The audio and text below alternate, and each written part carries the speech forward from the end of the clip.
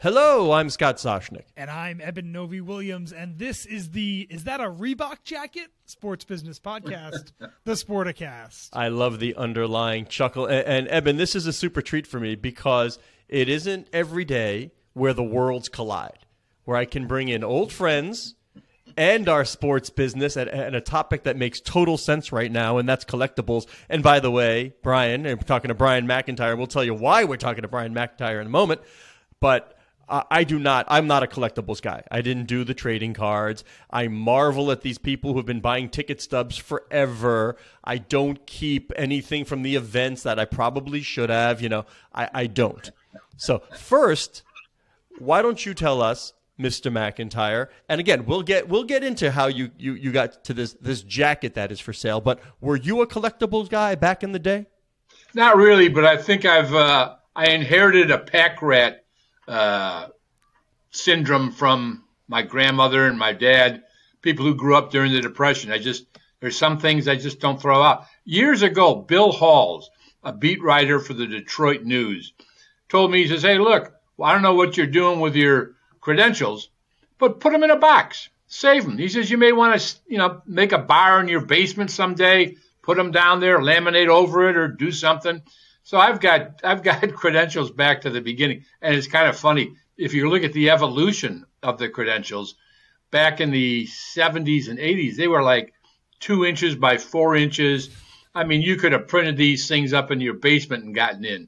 As a matter of fact, when they first started using counterfeit credentials to get into the finals, a couple of them were much better looking than what we put out. I can tell you, Brian. Eben, Brian had the original credential where it said, come see Dr. Naismith put up the peach basket. I don't want to date you too much, Brian, but when did you start at the NBA? What do we I was with the Bulls from 1978 to 1981, and then in November of 81, started up with the NBA.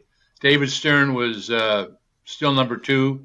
Larry O'Brien was the commissioner, but David was doing the hiring, and he hired me to run the PR department, and I owe him just about everything. Jonathan Kovler was the owner of the Bulls, gave me my first job. I'll never forget him. Oh, maybe never forgive him either. But David opened up the keys, the doors to the world, and just what a great 30-year run. Give me what that is like. What is David Stern like? And I dealt with him plenty, but it's a different relationship. As an interviewer, what were the questions like? Do you remember the things he asked? Wow.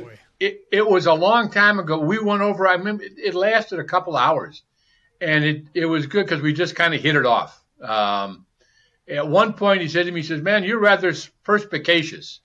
And I just nodded my head.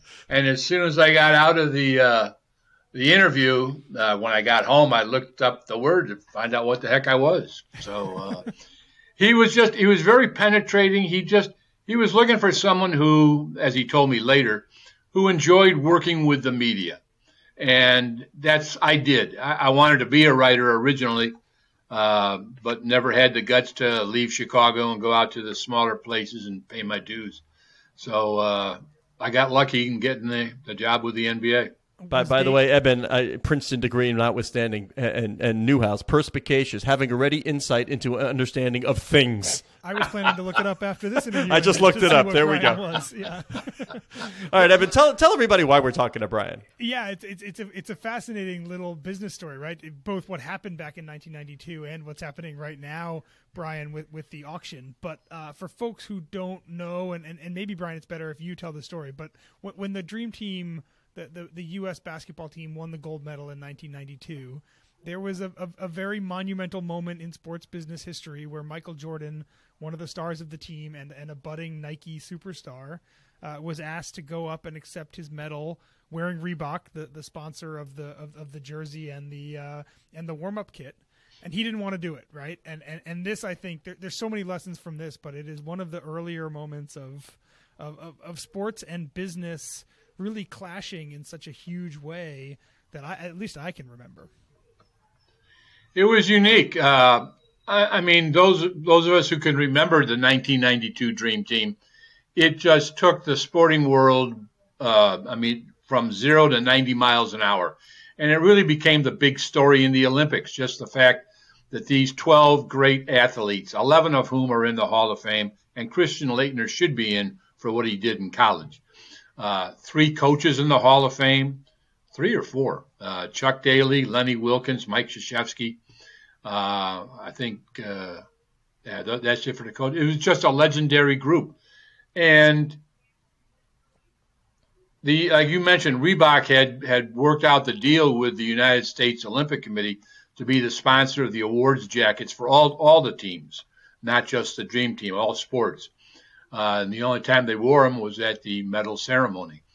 But this is when sports marketing was starting, not in its infancy by then, but it was in its maybe teens. And there was a lot of things to be worked out. You didn't really have, prior to this, loyalty from athletes to their, quote, brand. And the way Nike handled Michael was unique, and it was a true partnership. A long story short, he just didn't want to wear it. There were other Nike endorsers as well. They just weren't as vocal. I think they let Michael take the lead on this, as he usually did. And by the way, that's a good idea. Yes, it is. Hide while someone else does all the dirty work. And in this situation, is this Nike telling Michael, hey, by the way, we'd love it if you found some way to hide the Reebok logo when you go up there? Is this just Michael knowing that this is valuable? Don't know. I really don't. That would be a conversation between Michael and Nike. I know, but having worked with Michael all those years, he's extremely loyal. And so I don't doubt that it was his idea. Hey, look, Nike's my partner. I'm backing them. They've backed me. They took me when I was, quote, nobody. And he stayed with them. So, you have to admire loyalty like that. That's not the misdirected loyalty that some former presidents wanted to have people do. This is true loyalty. And my wife's just yelling at me, stay away from the politics. Does she want to join us? It's fine, because I'd love to have her in your ear while you're trying to do this. So Michael covers up the Reebok. I believe it was pinned, and then he put the American flag over the logo. He didn't even need the flag. And I don't know who did the pinning. I sincerely doubt it was Michael himself. I'm sure somebody in his group was the one who put the pins together. But the pins, the original pins that were there when Michael wore that to the award ceremony, are still in there. Yeah. And I didn't attempt to take them on. I didn't even attempt to look at them that much. I didn't want to mess with it. But he didn't need the flag to be draped over it. I think that was just an added theatrical touch. And so how did the jacket end up in your possession? You're obviously there during the process, and the jacket is for sale right now, being auctioned off, which we'll get to. But how did it end up in your possession? Well, we were with the team quite a bit. We had worked with a lot of our players over the years. This is 1992. I started with the NBA in 81. We had worked all the conference finals, the All-Star games, the drafts, etc., international trips. So we had worked with most of the players on the Dream Team, and we had, I think, their respect and their confidence that we wouldn't mislead them. We were watching out for them as much as we were trying to get publicity. And they I just lost my train of thought. Sorry. So Michael takes the jacket off, I assume? He takes the jacket off as he's coming off the court after the medal ceremony, and he's walking into the locker room. We're right outside the locker room. I forget the exact conversation, but it was something like, "You don't want that jacket, do you?" And he says, I certainly don't. And he took it off and tossed it to me. And, were you cognizant, though, of this jacket's place in history, in sports business history, and a perceived value down the line, or was it just a cool thing to have? No, it's just I'm not going to tell you exactly what was running through my mind between the end of the game and when he tossed it to me. But basically, I'm thinking I really don't have any souvenirs from this. The players autographed some items for us, for everybody in the traveling party, the coaches, the other players, the support staff, which wasn't all that many people. And I just thought, what the heck, maybe he doesn't want this thing, and it would be cool to have. I had no concept of what it would be worth. It didn't even enter into my mind. It's just that, hey, here's a piece of history that would be kind of cool. If he doesn't want it, I'll take it. And sure enough, he did. I had a nice rapport with Michael. I worked with him many years, all the finals, and I think he trusted me. And in any event, he tossed it to me. I put it in my bag, kept it for a couple of years. I went to visit him in 1994. I had to go out to Phoenix for some NBA business. He was playing fall league baseball at the time. Jan Hubbard was with me. We went to see a game where he was playing. We heckled him from the left field stands until he turned to us after about an inning of that and kind of gave us the – and so we stopped our heckling. But anyways, we hooked up with him, I think, the next day. I wasn't sure if he'd want that back or not, but I said, hey, would you mind autographing it? And he was very gracious, and he did. To Brian, thanks for everything, Michael Jordan. And I took it home and just kept it basically under wraps. I'd take it out every so often, show it to somebody, occasionally, a couple of times, put it on. Whoa. There are green jackets that occasionally get worn, and I know why. Occasionally, athletes wear their championship rings, and they're so gaudy that those are special occasion rings. Yeah.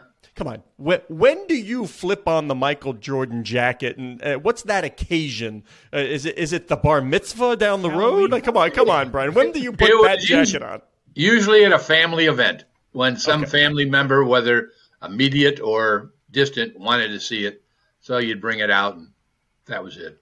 When was the first time someone said to you, hey, Brian, what's that thing worth? That's a good question. I don't know. It wasn't immediate, I can tell you that. But over the years, I think when sports collecting started to gain a foothold, when people started collecting shoes, and it probably wasn't that much long after I got it, but I do remember some of the other team PR directors finding out about this, and every so often they'd send me an update from an auction that was happening somewhere saying, man, I hope you still got that thing. It should be worth something by now. And recently with the numbers they were throwing out and all the things coming up, and I'm getting up there in age, and I've heard of people who've had collectibles, some of our former players, and they just say it's a lot easier to do it themselves, and instead of getting their kids involved in sorting through all the estate issues and all that stuff. So taking care of it now. And to put these numbers in perspective, the jacket, the auction is ongoing right now at Sotheby's. The auction site says the estimate is that it sells for between $1 and $3 million, which is not an insignificant amount of money by any sense. Brian, I'm curious. This may be a dumb question. Did you call Michael before selling it? Was it a thought to run it by him just to let him know you were doing it, or did you just feel like jacket's mine and I'm free to do what I want? One of the first things when I really started to give some serious consideration to letting it go, excuse me, one of the first things I did was I contacted Jordan. I reached out to Esty Portnoy, who was his business manager and longtime confidant, and she got the word to Michael, and he said he was great with it. He said, "Fine, I hope you're successful with it.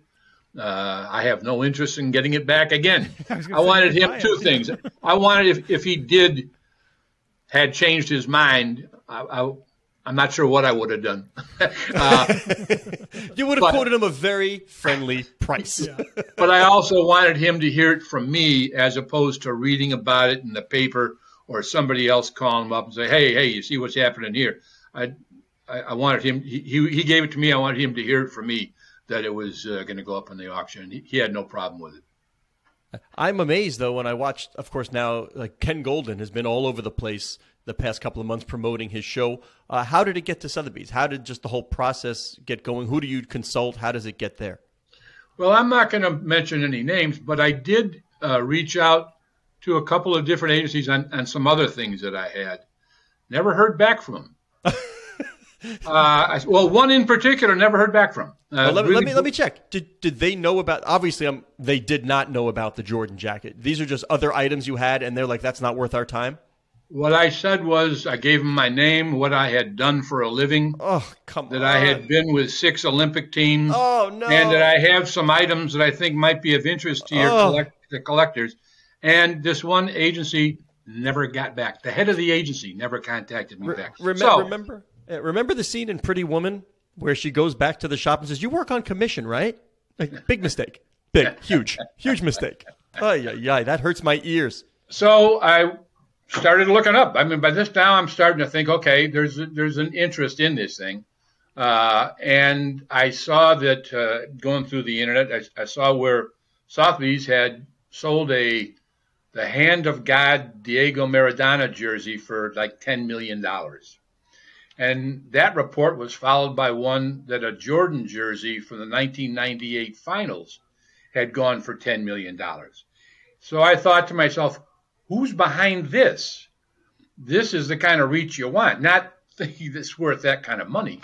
And I came across the name of Bram Wachter at Sotheby's, so I sent him an email explaining who I was and that I had some items that I thought might be of interest to some collectors. And he got back to me within about 4 minutes. And congratulations. That's the lesson here. Answer the email. No kidding. Just, hey, if you're in that line of work and you don't investigate it, get out of that line of work. Boom. We talked about this earlier, Scott. Care about what you do and give a darn, and do your job. And so anyways, that's how I wound up with Sotheby's, and it's been delightful to work with. They seem to know what they're doing. And we'll see this is all house money. It's, I've still pinched myself. I can't believe it's worth those kind of dollars. I wonder how much this conversation will change moving forward now that there are so many people thinking about collectibles at every moment, right? The minute the World Series ends, Scott's brain is like, how much is that ball worth? Who's keeping it? By the way, those balls are also, they're getting authenticated, right? You're getting hologram authentication stickers on it right away. I think one of the beauties of this story, Brian, is that the provenance of you getting this thing is not like, oh, that's going to be worth a lot of money in 30 years. I need to get my hands on it. It was, back then, it was an afterthought about these things being collectibles at some point.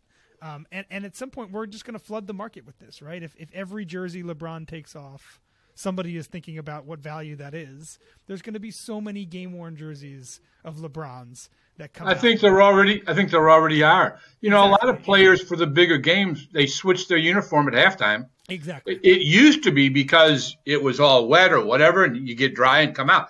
Now I'm not so sure. Maybe some people do it to put it aside for, here's one more thing that is of value. And the players trade them back and forth with one another. They gift them as gifts to a lot of people. It isn't so much that the players are looking to make the money, it's the people who receive it. Yeah. I don't know if you saw this earlier this year, but Fanatics started sewing into every baseball rookie's jersey a chip, essentially. And then after the rookie makes his baseball debut, they take the chip and they put it on a trading card. And the idea is that that's a really valuable trading card because it has the one-of-one chip that this rookie wore in his first game. And to me, that signifies that we're now manufacturing collectibles, right? It's not even just taking things off the field or taking a jersey off someone's back. We're putting something on the jersey that we can take it off after. I think some of the trading cards started doing that over a decade ago, where they would take a piece of a uniform and put it into the card, and that was like the bonus card, and that was worth a lot of money when you got it. Yep. That's one of the things I learned in the Ken Golden documentary, the one-of-one LeBron. Again, this is not my world, but it has a piece of the jersey from Cleveland, a piece of the jersey from Miami, and a piece of the jersey from the Lakers, and only one of those was created, and the world went bonkers when somebody opened the pack and got it. Huh. Yeah, there's all kinds of things. Who'd have thought all the tickets, and now good luck getting tickets. You can get, I guess because they're all done digitally now, you can get what are they called? An NFT. NFT of that ticket. I went to the Big East, and it was digital. And they offered me the opportunity, all I had to do was click, and I got a digital copy of the ticket that I used. Interesting. I can't wrap my head around these NFTs. But so now the tickets, if you have tickets, especially full length tickets that hadn't been, cut in half for the ticket taker, some of those are worth considerable monies now. It drives drives me crazy, though, Brian, for teams and leagues that are looking for revenue streams. Just offer the customer the chance to buy a paper ticket. Yeah. You don't have to do it, offer it. Are they doing that now? This digital thing that the Big East did, where they sent you the NFT gratis, that was, I guess that served as a hard copy of your ticket. I guess that's the next best thing you can do. You know, economically, when teams went to digital tickets, it saved all kinds of money, got them out quicker. There's all kinds of benefits to both the teams and the consumers by having digital tickets. But just having that hard piece of paper, I've still got some half ticket stubs that I wrote on from Chicago Bears games or Chicago I got one with Blackhawks. Bobby Hull scored 3 goals written on the top of the half stub.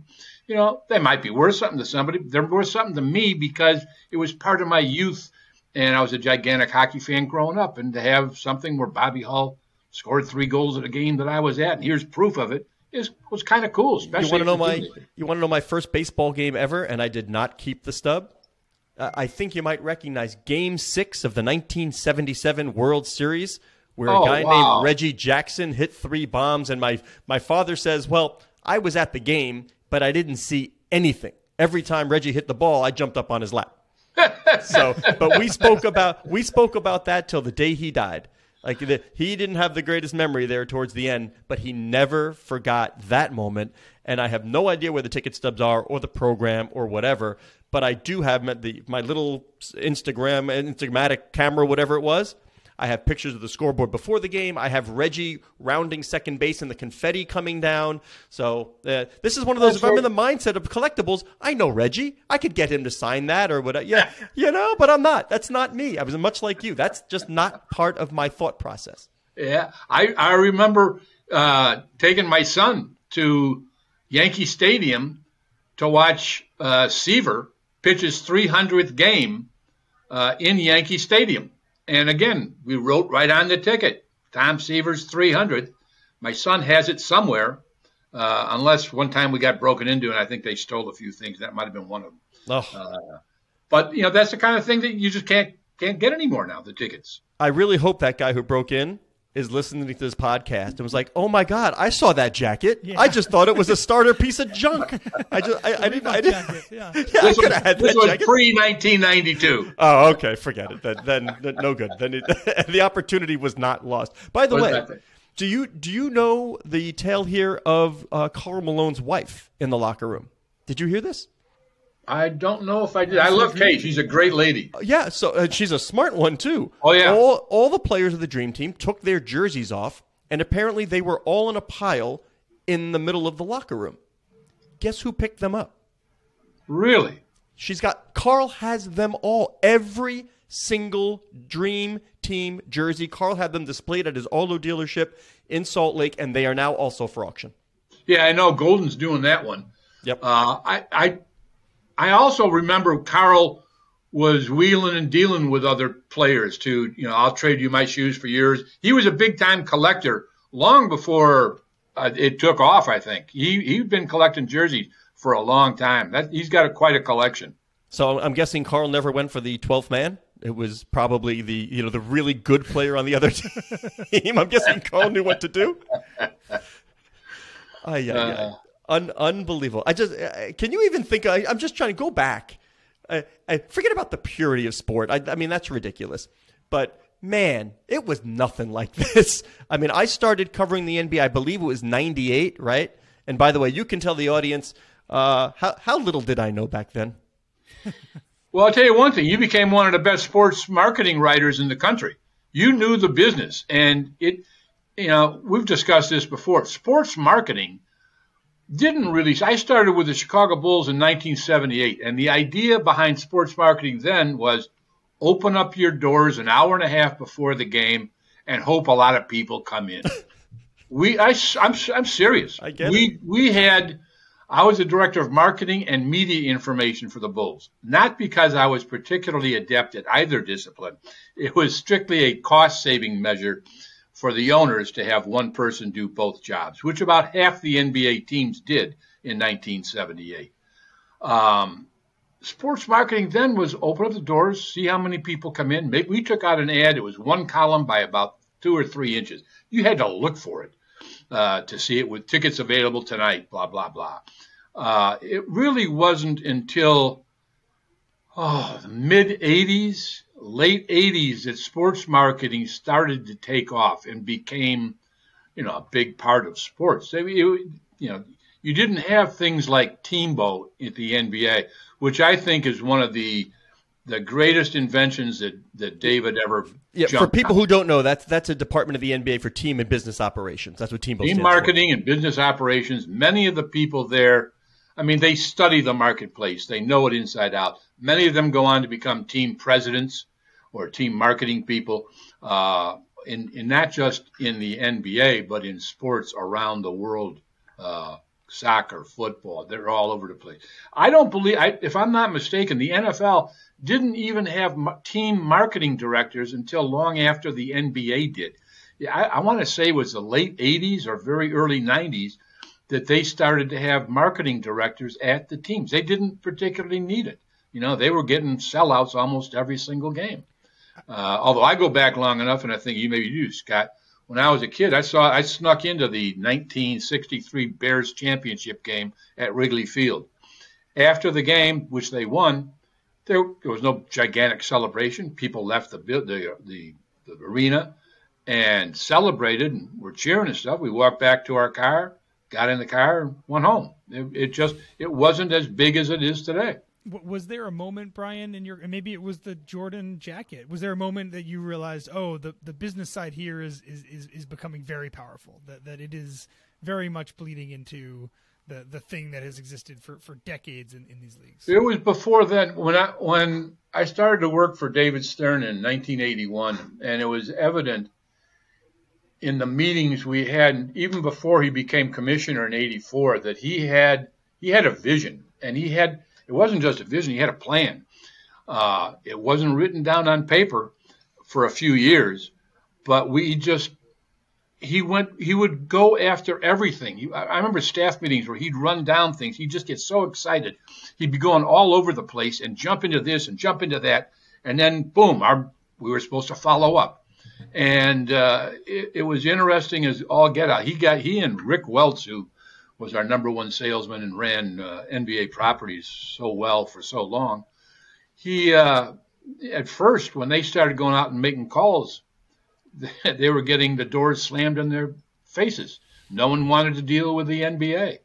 And he showed, we put the anti-drug agreement together, got a new collective bargaining agreement that made the players and management, in a sense, partners. And it took off. And it really was kind of a blueprint. A.H. Raskin, when we had that collective bargaining agreement in 83, hailed it. He was a labor writer for the New York Times and hailed it as a model for all industries, where if you can get management and labor to be on the same page and act as partners, there's no holding back. There's no limit to what you can achieve. Am I correct that in the early 80s, NBA Finals games weren't even shown live on television? 79 was tape delay. Larry and Magic were tape delay. I think and into the 80s, yes. Yeah. We only had, and regular season, we might have 3 or 4 games, period. That was it. Nobody wanted us. Nobody knew Larry Bird was white. In college, nobody knew Larry Bird was white. I think a lot. Well, I did. I'm from the Midwest, so we can see some of the games. Well, you're also perspicacious, so. Ding! I've been waiting to bring that back. That was well done. Well done. Well, speaking of well done getting the jacket, well done holding on to the jacket, well done asking Michael multiple times if he wanted it back, and well done getting it to auction at the right time, Brian. There is this froth around collectibles, and because you and I have known each other so long, and because you were always so gracious and helpful, man, I hope this thing, the estimate's $3 million, and we all know, by the way, I know you'd be happy right now, but we all know the way these things go, that the last 5 minutes are going to be insane. You're gonna be watching. Oh my Lord! I hope it goes 3 and 4 and 5 wherever. I just hope this thing goes crazy and that you remember that I have a 14-year-old that costs a lot of money.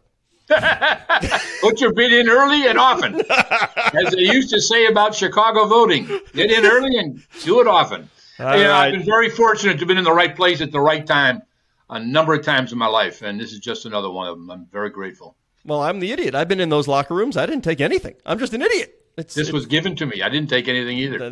Nobody gave me anything. Nobody gave me. I didn't take. All around loser. He is Brian McIntyre, B Mac. The other guy, Eben Novy-Williams on the Twitter at Novy_Williams. I am Scott Soshnick on Twitter at Soshnick. Our producer is Matt Whitehurst. Thank you very much, Matt, who I don't think has anything Michael Jordan related. Digital media editor is Cora Veltman. She loves it when I remind you that the show can be found at Sporticast, which is the hub of the Sportico Media Network.